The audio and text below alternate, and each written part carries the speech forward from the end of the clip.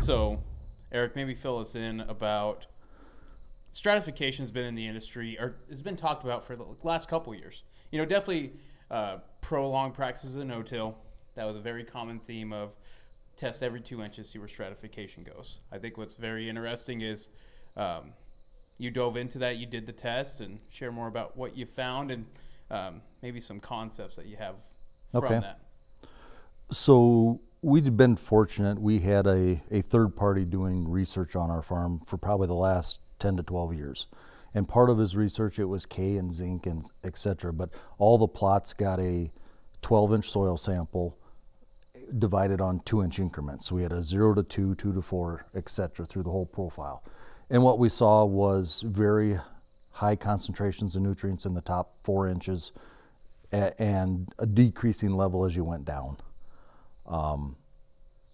In my past, I've seen that before, but we knew we had it here on the farm. And so we were curious, were we going to be able to get all those nutrients into our plant in a drier year? Deeper in the roots are going deeper to pull the moisture. Where are they getting their nutrients from? Yeah. And so I really thought we had a problem.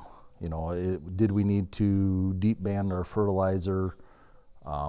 What did we need to do to get that nutrient where the moisture was so we could get it into the plant late season?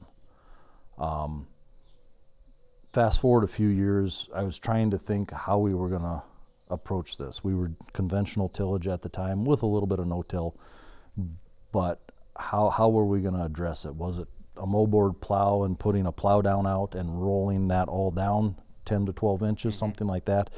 And I had a customer when I was an agronomist in Iowa that a bachelor corn on corn, loved to plow. He had a 4960 and it was straight piped and just loved to sit in that thing and plow 14 inches deep every year.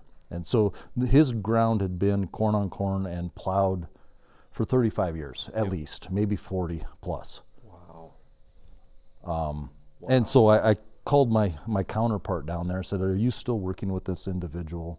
And he said, yeah, in good relationship with him. I said, "Could you go and ask him if it'd be all right to go out and pull some soil samples in his field in graduated increments?" Yep. I mean, if rolling that complete profile over every year wasn't mixing our nutrients, yep, then I needed to find a new plan, because I knew that this would be an answer to that question.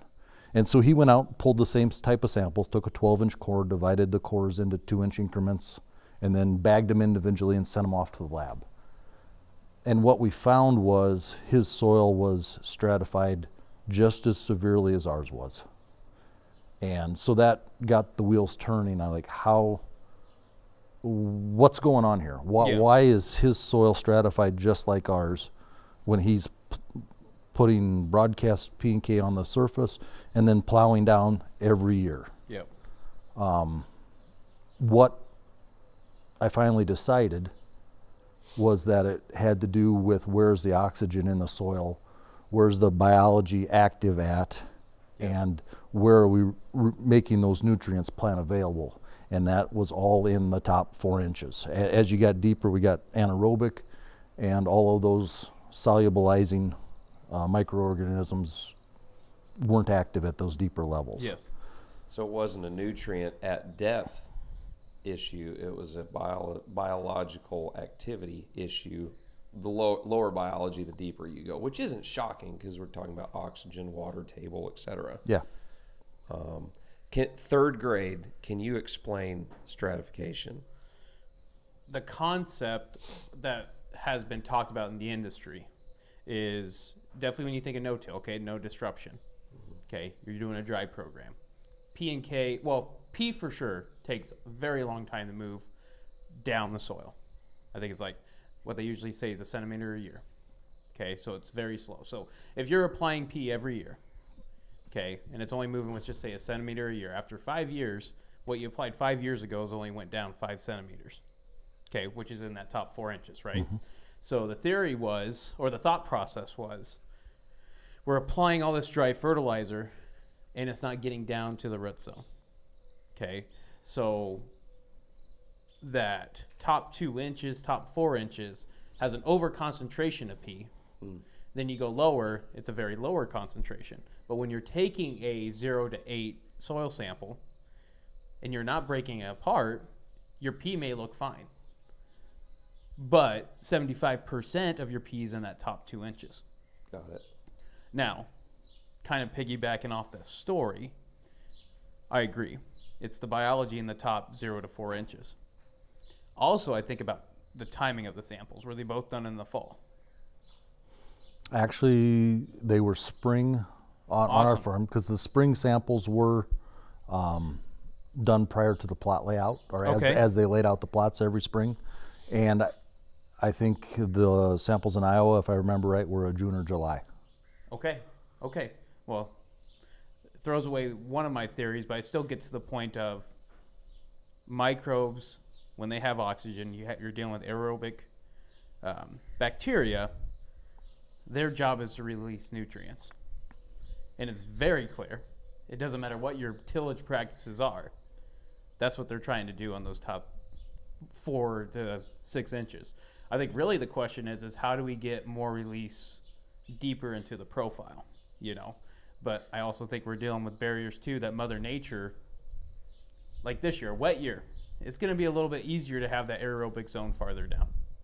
So with that biology, what can we be doing in season to maybe get it another ½ inch down or help the populations release even more nutrients in that top 0 to 4 inches? Well, you talk about what's the first one to dry out, 0 to 4. Yep. And so we talk about water, but as we chase water, we're losing biological activity, reducing our nutrient availability. Well, and I even talked when we did Lance Gunderson's podcast. Yeah. If your plant's showing stress, water stress, that biology is in water stress. Mm-hmm. Okay, so Mother Nature has to be on your side too. I felt like I've oversaid this quote the last three weeks, but I'm going to say it again. 80% of yield is determined by weather. Yeah. Okay? And it's not just because, if it's good weather, good moisture, the crop does good. It's because your bugs do good in that weather as well. Yeah. So the system is cranking. You're getting mineralization. One of the guys that I feel like really is probably the most honed in on trying to move the needle. I mean, dude, he's got more tanks and hoses on his planter than anyone I know. It's crazy. But I asked him, I was like, dude, straight up, how much do you think we can affect yield with our applications? Strictly application. He's like, he's like 20% if everything's perfect. He's like, I think that is the max you'll ever reach, ever.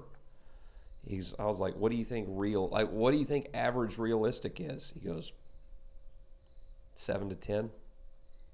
He goes, average. He's like, I think you'll get 12% maybe, but, I agree with that 100%. And to build on that, so why are we putting all of our nutrients out prior to running the planter across the field? Yeah, absolutely. Expound on that. From what you've seen to what you've changed in your operation. Well, we all want to be a low-cost producer, and if we know that our inputs, other than seed, are only influencing yield 7 to 12%, let's say, why? We don't know if we need them. At least here in South Dakota, where we're fully dependent on Mother Nature, either too much rain or not enough rain, etc. Having the ability to put those nutrients on later.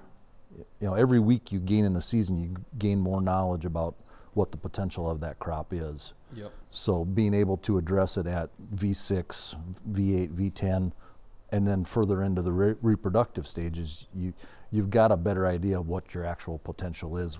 Every day you're gaining new knowledge about that field. So I thought it was interesting last night you were talking. Guys, if you've liked the information that you've seen so far, go ahead and check out the full-length podcast on our YouTube channel. Be sure to subscribe there. It's also on all the major podcast platforms. We're constantly dropping info and more content on all the social media platforms, TikTok, Instagram, Facebook, etc. Check it out for a lot more content.